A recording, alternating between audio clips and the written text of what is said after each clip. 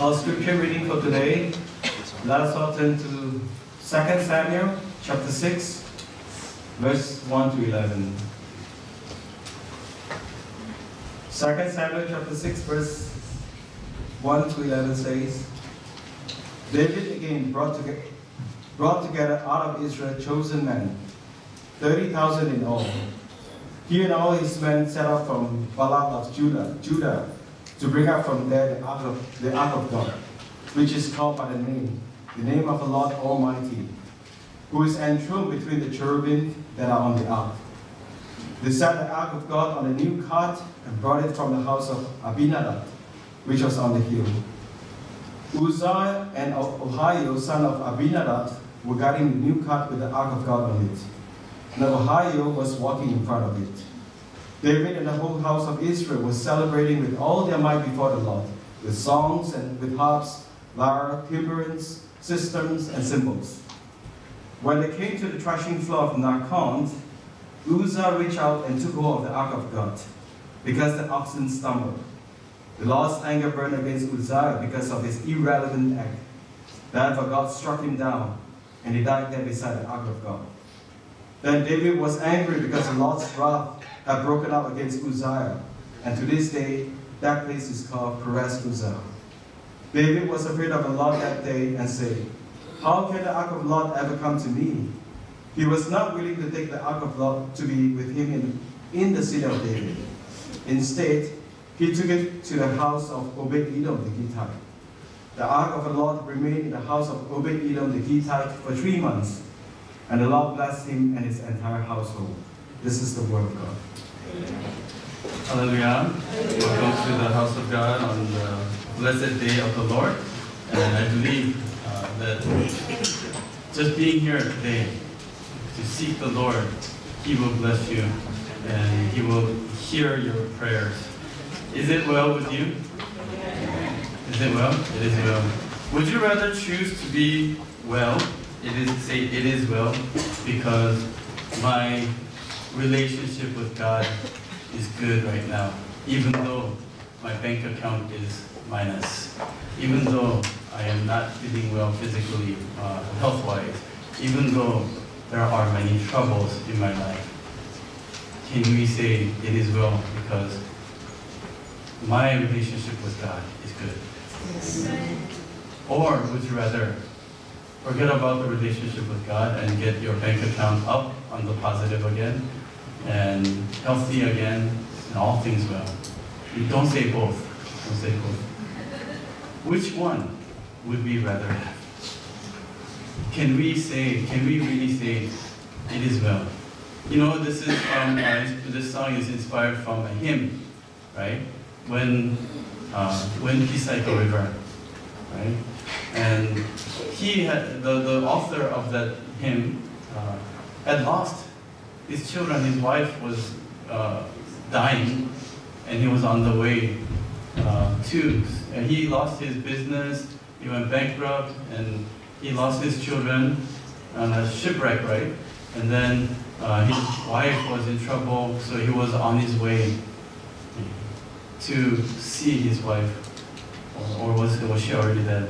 Anyway, he was in big trouble. But on the way, looking at the waves of the sea, he said, it is well with me, because the Lord is in control.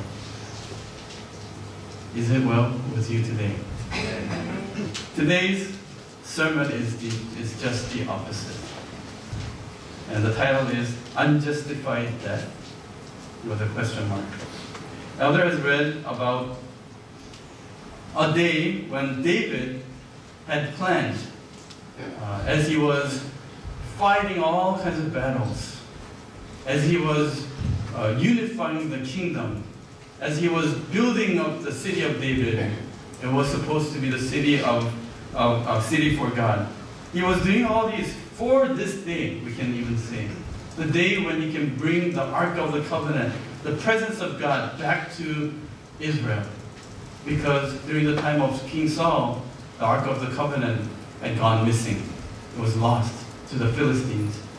And the Philistines realized, having that Ark of the Covenant that the Israelites used to use as a lucky charm, every time they came out to the battle, they brought the Ark of the Covenant, they gained victory. So that's why the Philistines took the Ark of the Covenant, but only trouble took place. People started dying of plague and everything when they had the Ark of the Covenant at the wrong place. So they returned the Ark of the Covenant. So the Ark of the Covenant was within the borders of Israel, technically, but not in the center. So this is the day when David was bringing the Ark of the Covenant. And as today we read today in verse 5, David and all the house of Israel were celebrating before the Lord with all kinds of instruments. This was a happy day. There was a great excitement. They had probably had all kinds of fireworks ready to, go off when the Ark of the Covenant came in. They were getting ready to welcome the Ark of the Covenant. But what happens? A great tragedy takes place. Uzzah, who was aiding with the carrying of the Ark of the Covenant, transporting, he gets struck by God, none other, by God, to death. And that great celebration turned into a big, sad tragedy and funeral. Have you ever been in an environment or a party or birthday celebration or something? I know all of you have experienced this. Hear me out. A good day is supposed to be, everybody's supposed to be happy, and then the main guy, the birthday boy, or your dad, the oldest person in the house, or the pastor comes out with a very bad mood and ruins everything. I say you all experienced it because I've done that a few times. It's supposed to be a happy day, and then the pastor ruins everything, scolds, and is just unhappy about something. This is the day when everybody's happy. God should be the happiest, it seems. But God is really upset. And it says, God's outburst came upon Uzzah. This outburst, Perez, it literally means to tear up, to rip up, or to destroy. Okay? You can maybe imagine something, an image you saw in a movie when a person gets blown up by a grenade or something like that. Touch the Ark of the Covenant because who wouldn't? This precious Ark of the Covenant, because of the ox that upset it, meaning, shook it up, it's tilting over. Wouldn't you? Right? Wouldn't you? If this thing was about to fall over, wouldn't I hold on to it? Right? But this is a very precious, like a treasure box kind of thing. Very precious, holy Ark of the Covenant. About thinking, Uzzah thought it's going to fall over. I need to at least hold on to it. And immediately God strikes him to death. Could God have given him a warning? And maybe burn his hand or something, slap his hand, or even cut off his hand. Give him a lesson. Don't ever touch my ark again. No, he didn't give a second chance. He just struck him to death. No second chance. For David, that was a big warning. Of course, the problem was they did not follow the law in the method of carrying the Ark of the Covenant. But we're not here. I'm not here to explain about that. It's supposed to be carried on the shoulders of the descendants of Korah, descendants of Aaron, but they carried it in a new cart. The intention was good. So is Uzzah's death justified? No warning, just killed him. Let us turn to 1 Chronicles chapter 13, which tells us the same story in more detail. 1 Chronicles chapter 13, verse 3 and 4. It says, "And let us bring back the ark of our God to us, for we did not see it in the days of Saul. This is King David speaking. Then all the assembly said they would do so, for the thing was right in their eyes of all the people. So they came into unanimous agreement. We should bring the Ark of the Covenant, the presence of God. During the time of King Saul, they didn't do it. They lost it. But at least now, let us bring it back. Good intention. So shouldn't God have considered this good intention before he struck Uzzah to death out of his sudden, hot-tempered anger and wrath? It seems. Let's skip to verses 9 through 11. 9 to 11. 1 Chronicles 13, 9 through 11. When they came to the threshing floor of Kidon, Uzzah put out his hand to hold the ark because the oxen nearly upset it. It says nearly upset it. The anger of the Lord burned against Uzzah, and he struck him down because he put his hand to the ark, and he died there before God. Then David became angry because of the Lord's outburst against Uzzah, and he called that place Perez Uzzah to this day. Now we can see, even David thought this death was not so justified. It literally says, David became angry because of the Lord's outburst against Uzzah. This word outburst seems like the Lord could not control his temper kind of thing. But later David repented and understood why. This word outburst, or breaking out, this word is used by God before, when God called Moses up to Mount Sinai, and he told him to go down and put a fence around the bottom of Mount Sinai. Because if people come across and climb this mountain, the holiness of the Lord might break out against them. God is putting a boundary between his holiness and our commonness. God is distinguishing his place. And so here we get a hint that there was an invisible fence that separated God's holiness and us. Uzzah broke into that. Uzzah disregarded that separation and division. And that's why God's wrath broke out against him. It's supposed to be a happy day when everyone's excited. But even then, was it fair for Uzzah? Was it fair? If Uzzah was your family member, or if you were Uzzah, what would you have thought? Lord, it's not fair. There are many times in our lives, not as extreme as this case, but when we think it's not fair. Sometimes. God, I did not intend to sin, but the circumstances, the situation, I had no choice. That guy hated me first. That guy did harm against me first. I'm a weak human being. I can get angry.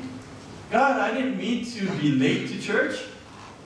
You try to have 2 kids or 3 kids and a husband and traffic.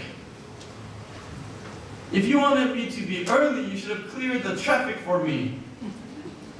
Don't blame me for being late. There are other circumstances, conditions that make me do this, but my intention is not. It's not because I didn't want to really get blessed through the word or through praise today. I just went through a hell today with my boss and with my work. God, you gotta understand me. See, these are reasonable reasons. Rational reasons. These are logical. God, I didn't know. I didn't know. Uzzah could have said, God, I didn't know. My intention was good. You gotta look at my intention. I'm not saying God doesn't look at our intention, but sometimes we forget about the consequences or the outcome of our actions, and we argue for our intention. God, my intention was good, but then this and this and this and this. So what is sin? When we think about sin, we think about what we see in the news, the crimes. Parents killing their children, children killing their parents, or these extreme cases. The wars, all the killings, we think about those. We think about things that are clearly agreed by all mankind, whether Christians or non-Christians, as crime. We consider those sins. Things that are far-fetched, and things that we think, as of right now, I would never commit that kind of thing. We define those as sinful things. However, in this circumstance, in this context, and in our context of our life of faith, we have to think about this sin, which is also very scary. What is called reasonable feasibility. Have you heard that term before? It's a term that is often used in court trials and even in our life too. Reasonable. Something that is rational, something that is explained, something that makes sense logically. Feasibility, something that can happen. Something that is acceptable, possible. Right? A man commits crime, a rape. Rapes somebody. And then the lawyer says, oh, he is mentally sick. He has a mental record. Right? So it was not his intention to rape the person. It was just his body hormone, something wrong with his body hormone and mental illness. So rather than getting a full sentence, he gets some kind of mercy. And he serves a few years and comes back out. Reasonable feasibility. That's an extreme case. But in our life, we use that a lot. Look at King Saul. Oh, before looking at King Saul, let's think about Uzzah, today's main character. What? Ark of the Covenant is about to fall down. I was put next to it so that I can guard and so that I can make sure that the Ark of the Covenant arrives at the city of David safely. What am I to do? Just watch it fall down? Isn't it reasonable for me to hold on to it? Yes. King Saul, God said to King Saul, destroy all of Amalekites. Right? Annihilate them. Adults to children, babies, animals, kill them all. But King Saul said, I killed all the soldiers and I even killed the king. I destroyed Amalek. But the babies? Are you serious? Really? Isn't it inhumane? The animals, what did they do wrong? Right? We can take them as spoils, right? Use them, turn them into money, or eat them. It will be helpful for the nation. Many people, I know many people do not read the Old Testament because God is so inhumane as such in the Old Testament. Some people refuse to believe in God because of this. Now, if God against Saul in the court, if they are fighting today, who would win? The nation of Amalek is destroyed now. It's gone. Just as God said, destroy Amalek. Who's the bad guy here? See, if the argument starts with humanity, human-centered idea, Saul wins. See, reasonable feasibility based upon humanity. I'm not speaking against humans. But humanity as opposed to God-centeredness. In this context, and we have learned, because of that, the Amalekites revived later and gave more trouble to the Israelites. That's why, knowing them, God said, destroy them all.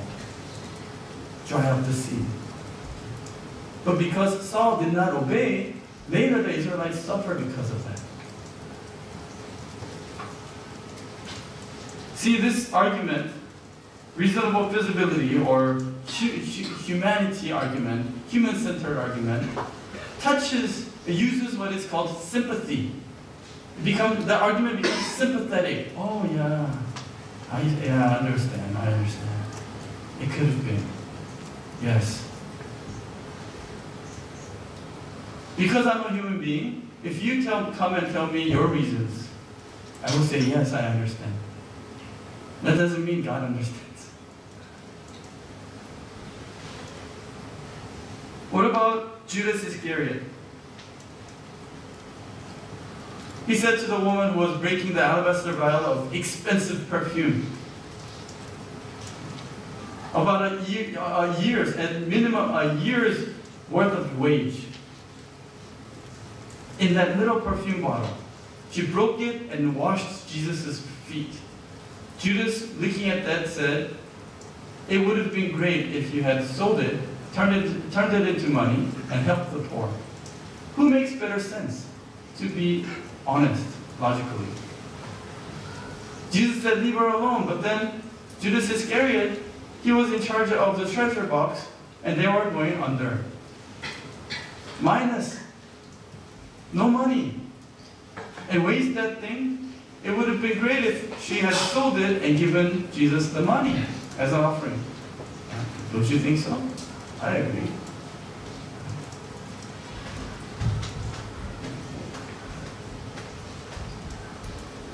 At Kadesh Barnea, when the Israelites came to Rithma and God said, go in and take Canaan. What did they say? God, it is more reasonable and rational for us to send in the spies and find out what the land is like, what's the situation, so we can make strategy in going in, rather than just foolishly, they didn't say that, rather than just going in without knowing anything. After spying out, they sent in 12 spies. After spying out for 40 days, they came back. We know the story, 10 verses 2, right? 10 people said, these people are huge. They're all Shaquille O'Neals walking around. Am I outdating myself here? How can we ever fight against these people? No? Just their grape, one bunch of grapes. It requires 2 of us to carry. Those guys take it and eat it like that. The rest of the people of Israel listen to whom? The 10 or the 2? Listen to the 10 because it's more logical. They're more rational. It seems like they care for us. They don't want us to die. But these 2 crazy. Their argument is weak. They don't disagree. They saw the same thing. They said, yes, those people are big. But if God is pleased with us, He will help us. See, that's an if. And God, who knows? What rational is there? What rational foundation is there? You're taking a guess. What if God doesn't help us? What's more real to us? God, invisible God, or the visible Shaquille O'Neals waiting for you to kill you? Right?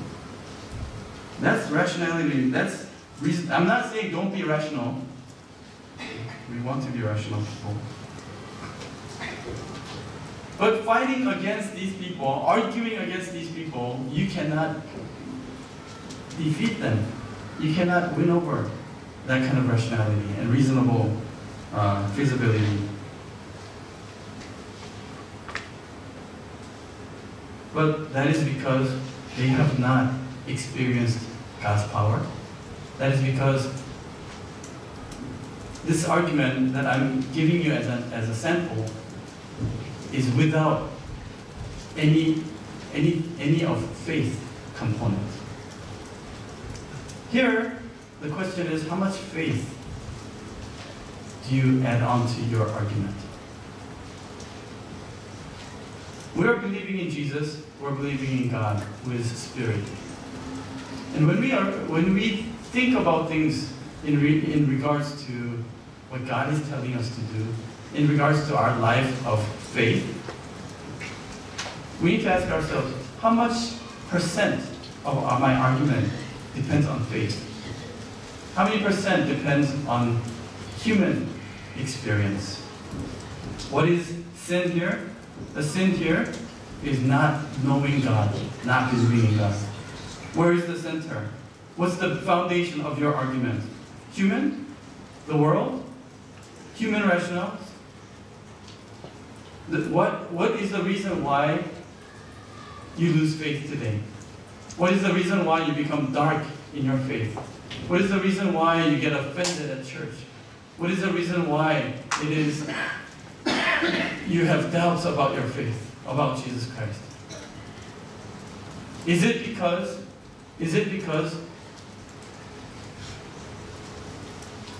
things are not going well in terms of serving God, or is it because I get offended?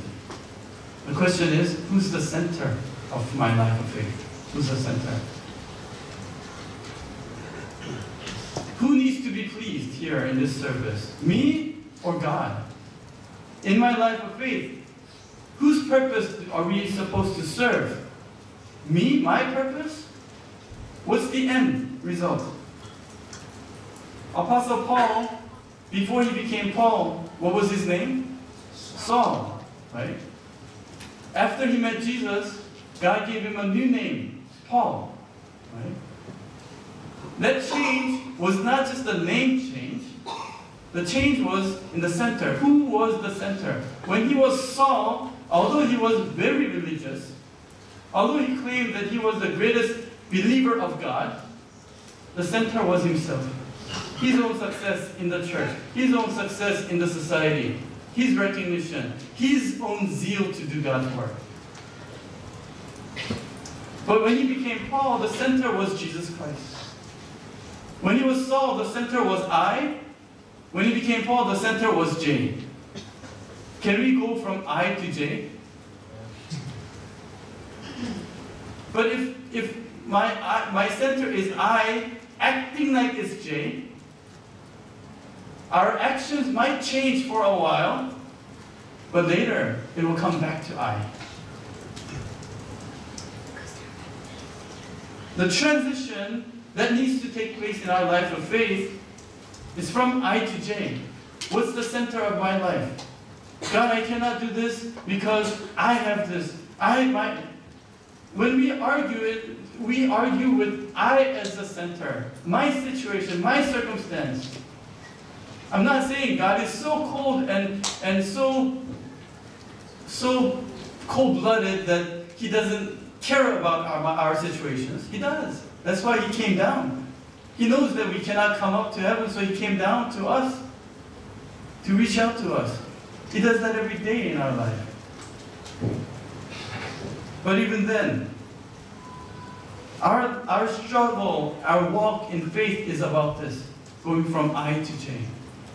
From my centeredness, me as a center, to God as a center.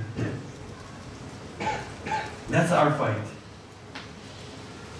That's what God did with Abraham in his life. We learned about Abraham's life journey.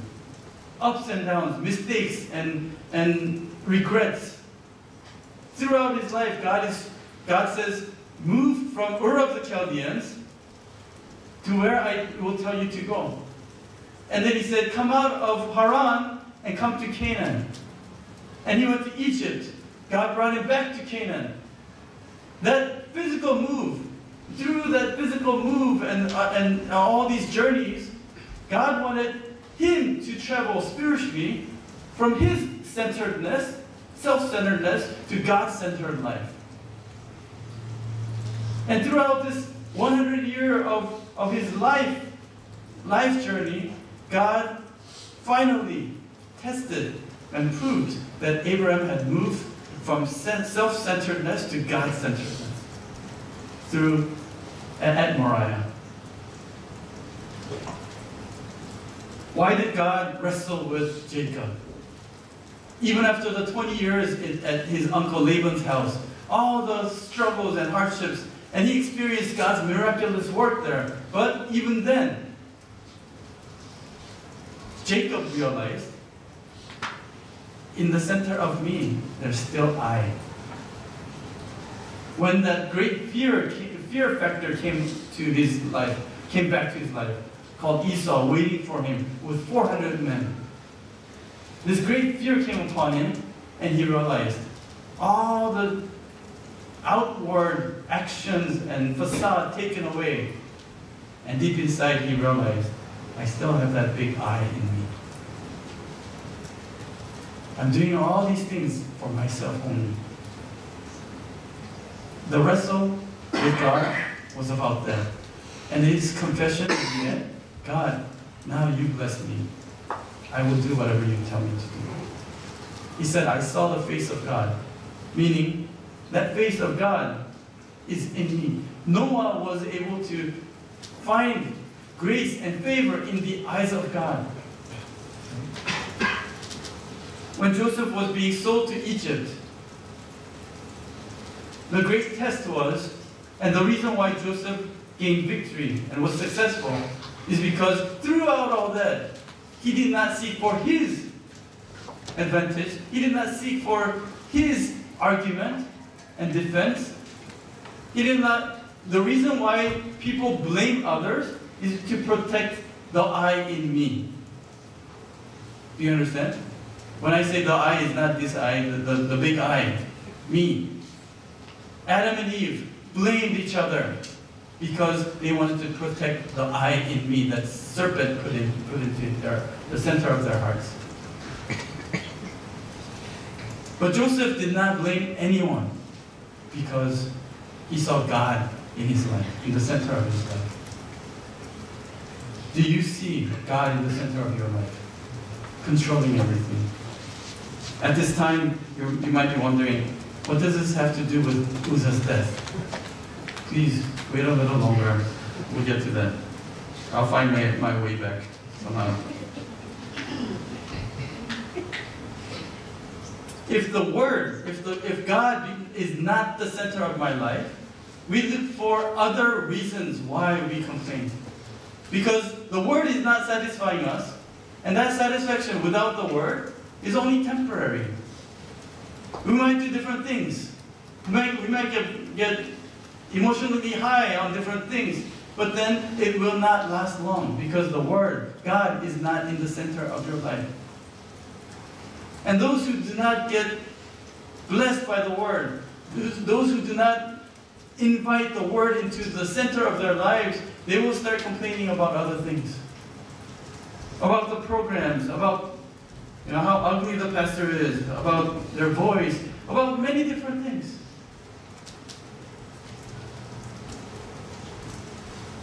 But let us find the Word in the center of our lives. So here, what is Uzzah's sin then? What is Uzzah's sin? On the basis of what sin is. What is Uzzah's sin? Have you ever tried praying to God, God, just give me this, and I'll give you my life.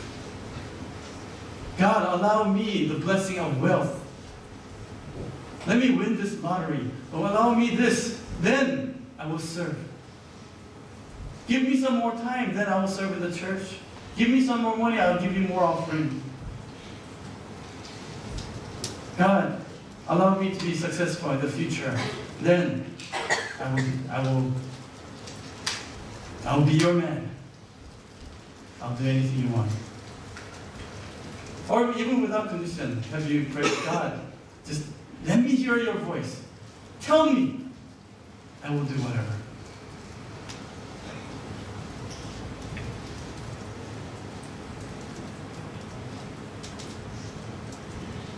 I'm not saying that prayer is wrong. I hope and pray it will be very true. But how many times have we kept that promise? God, I will build you a great mission center. Or I'll give you this offering if you bless me. Really? So if you don't give the offering, that means because God didn't give you.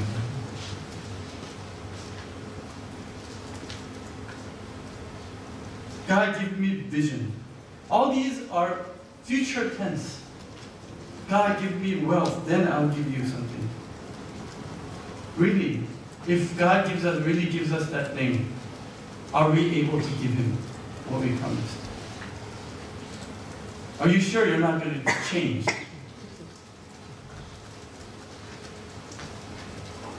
We cannot do it. God, tell me what to do. I will obey. What if God says, go to Pharaoh? What if God says, go to your enemy and love him? Can you do that? We think about all the glorious things. God, give me power, give me your vision, then I will go be the next Billy Graham, I will be the next whatever. But then what if God says, go to the person that you hate the most and love him? Can we do that? We cannot. Let's be honest, we cannot. That's why we're still in the wilderness. Don't mistake it just because we are put into a church or into a place where we're close to the Word. Like Uzzah.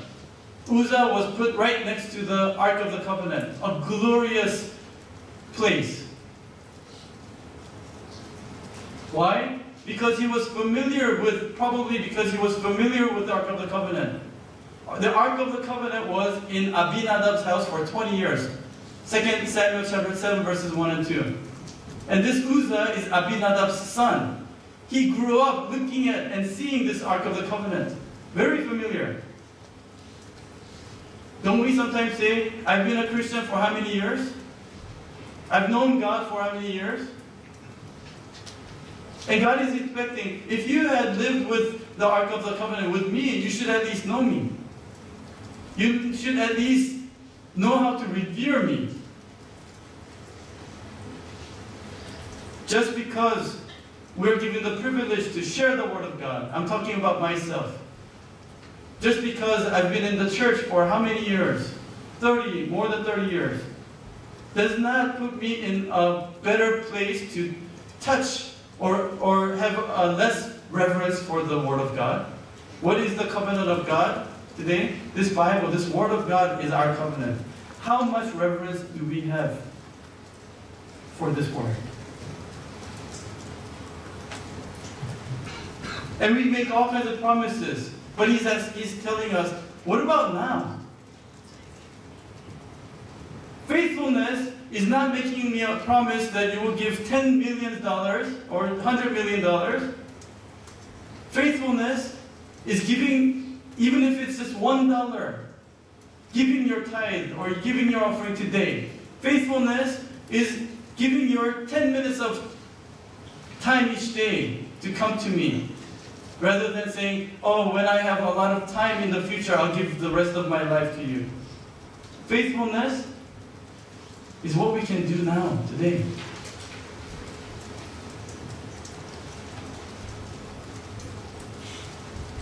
Moses wanted to serve God.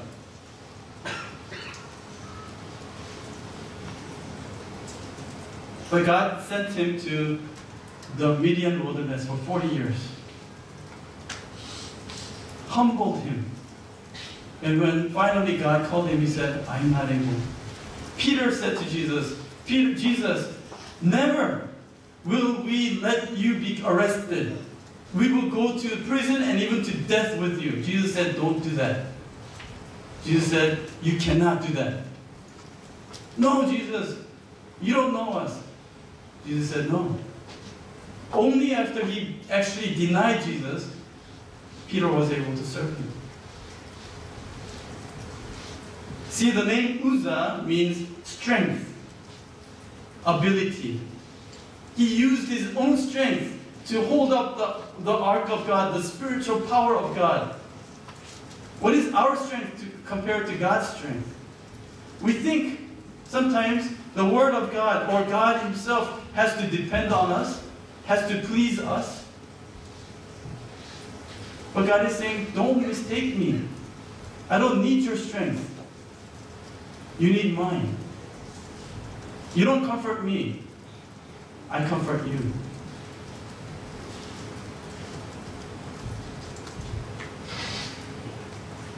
And we say, God, give me blessings like Abraham, faith like Abraham. Are we ready to give up our Isaac? It doesn't always work like that, but I'm just saying, are we depending on our strength? Are we depending on my ability?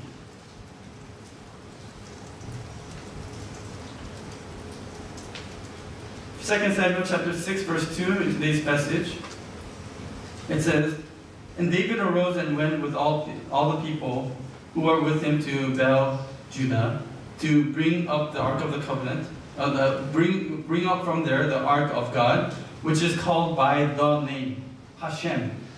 By the name meaning God Himself. The very name of the Lord of hosts, who is enthroned above the cherubim. This Ark of the Covenant represented God's presence. What was Uzzah's faith? Oh, this is a symbolic thing. This is just a ceremony. Sometimes we treat our worship service as that. As long as I have my heart. Right? This outward thing, not so. You know, when we come up to this pulpit, we take off our shoes and put on the slippers that are dedicated for the pulpit. And some people don't understand why. We consider this place as the presence of God because the Word of God is being proclaimed here. So we don't want to put the shoes that went everywhere with myself, even to the places of sin. I don't know. We don't want to put that up here and mix it around. We want to keep this place consecrated and dedicated. And a lot of people, and even I sometimes think, that's just a formality. However, if we really believe that God is in this place, and if we want to really revere Him, that is just one sample. Even in your life, you yourselves, I believe that God has consecrated your body and your life.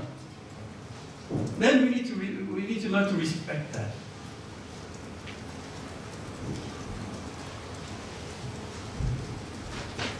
The Ark of the Covenant does not need my Uzzah, my strength. We need the strength from the Ark of the Covenant. 2 Samuel chapter 6, verse 6. When they came to the threshing floor of Nakon, Uzzah reached out toward the Ark of God and took hold of it, for the oxen nearly upset it. 1 Chronicles 13, 9 through 10, we read, God's anger, the anger of the Lord burned against Uzzah, and He struck him down.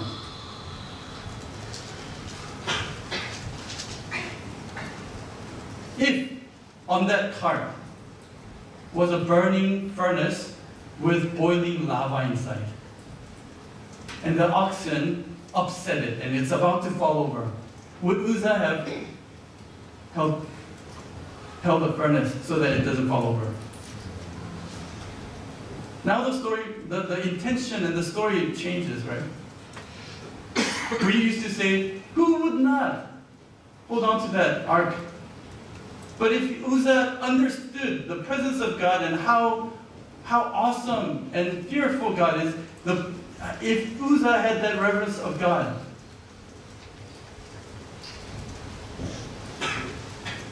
he would have believed even the shaking is according to His will. We're talking about our life. We're transporting the Word of God in us. Sometimes some outer factor, some element causes us to be troubled, to be shaken up. And we oftentimes try to use our own strength, our method, our own logic to put it back to its place.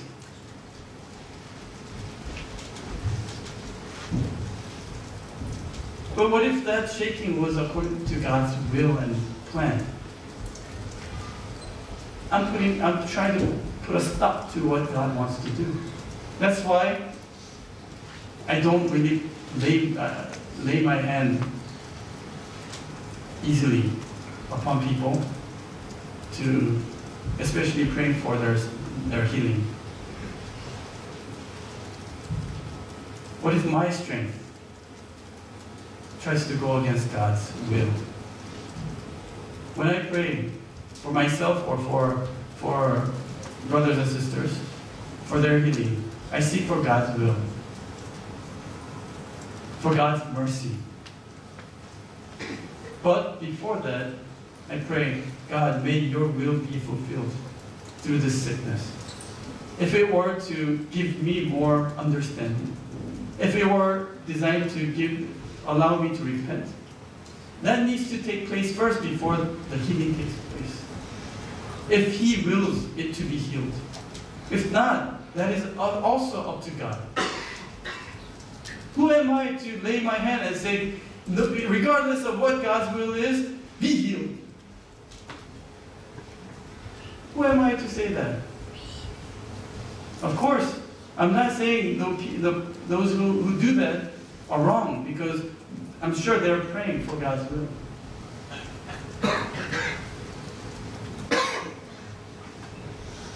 Is it my will? Is it God's will?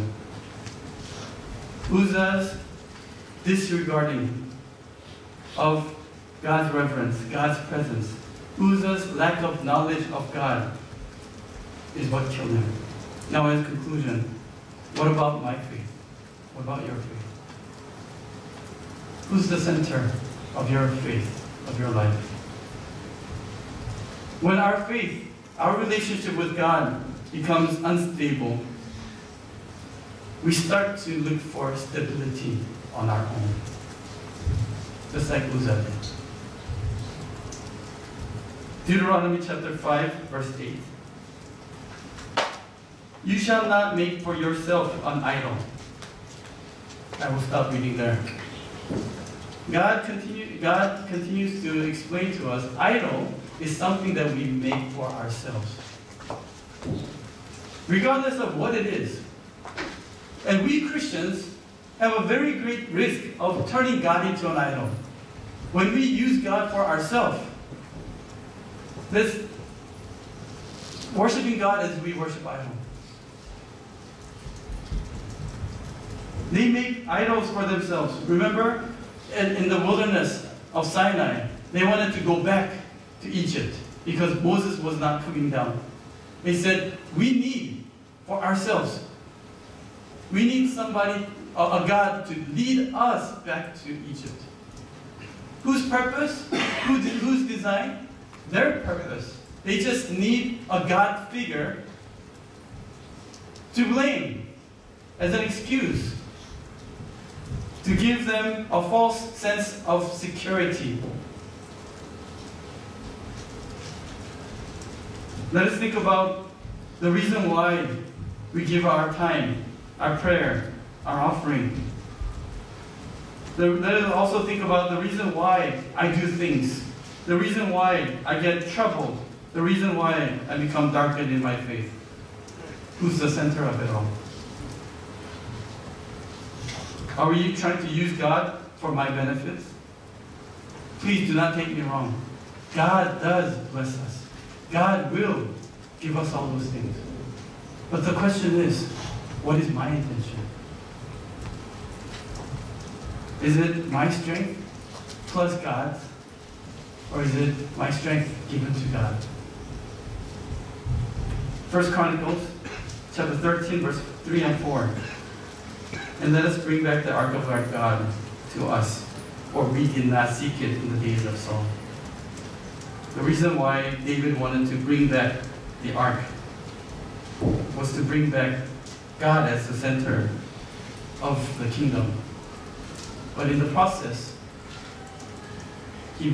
that was not what was reflected. And therefore, at the end of today's passage, the Ark of the Covenant remains in Obed-Edom's house for 3 months. Obed-Edom put God, the Ark of the Covenant, as a center. You know, in Abinadab, it doesn't say that Abinadab was so blessed for the 20 years he had the Ark of the Covenant. But Obed-Edom, what's the difference? We can see that in the attitude of Uzzah also. King Saul, when Goliath of the Philistines' army came and threatened the Israelite army, King Saul was afraid of this beast. King Saul did not know what to do because he was afraid. So he could not go forward with the will of God. But David came and said, "How can you defile and blaspheme the name of the Lord?" This little boy David did not look at Goliath. In the eyes of Saul, Goliath was the center. In the eyes of David, God was the center. He did not look at this big man, also like a beast. That beast is in us, threatening us today. Are we trying to appease that beast like King Saul and try to find other ways to just keep that beast and then go on and act like we're still following the will of God? Or are we fighting against it? Will the Ark of the Covenant give us life or death? That's the big question. King Saul used the Ark of the Covenant like a lucky charm. Every time he went out to the battle, he brought out the Ark of the Covenant because that's the only way to defeat the enemy. Are we using God like a genie in a bottle? Bring it out when we need it. God didn't like it. That's why Ark of the Covenant found its way away from Israel. Now David is calling him back. Today, let us call the presence of God back into the center of our lives. Let us not treat him like Uzzah did, but let us recognize who he is. In your home, in your life, this word. Where do you keep this Bible? In your car? In your bag? Where do you keep this Bible? It needs to be at least in the physical position on top of everything else. Don't put other things on top of it. If you really revere God, this represents the presence of the name of God. I'm not saying this is, some divine thing. The content, the spirit that is in it is. At least we need to change our lives to recognize the presence of God. Not in things, but in our life. Where is he today? Where is he today? Uzzah, Apostle Paul said in 1 Corinthians chapter 9, verse 26, 1 Corinthians 9:26, he says, "I don't want to be boxing in the air." Right? He doesn't want his prayers, his life of faith, to be just going through the motions. If you're just going through the motions, whether you hit or something or not, you don't realize. You just go through the motions. Is that our life of faith? Do we just go through the motions whether God is there or not? Or do we recognize whether God is there or not? When you pray, do you really feel like God is there and sometimes not there? Have you ever been on the phone, you're talking to your friend or the other person at the other line, and then the phone got hung up, got disconnected, but you don't realize that you've been talking for about 2 minutes, and then no response. Hello? Hello? And you don't realize when it was disconnected. Is that like our prayer? Is our prayer really a conversation with God, or is it just, speaking to the air? Is our life, when we serve God in the church, are we really serving God, or are we just giving service or going through the motions to fill up the time so the pastor might see me serving? Is it real? Is our life of faith real? Uzzah just was going through the motions. Do you find God in this word? I pray that our church, everyone, will be able to find real God in your life, in this word, rather than just go through the motions and act like God is in that box. God was there. And Uzzah and everyone realized God is alive. Let us believe that even before Perez Uzzah takes place. I pray that Zion Church is a place where God is alive. Amen. Your life, may your life be a life where God is alive. Amen. Let us be able to find and detect His presence and respect His presence. That is called reverence. Let us pray.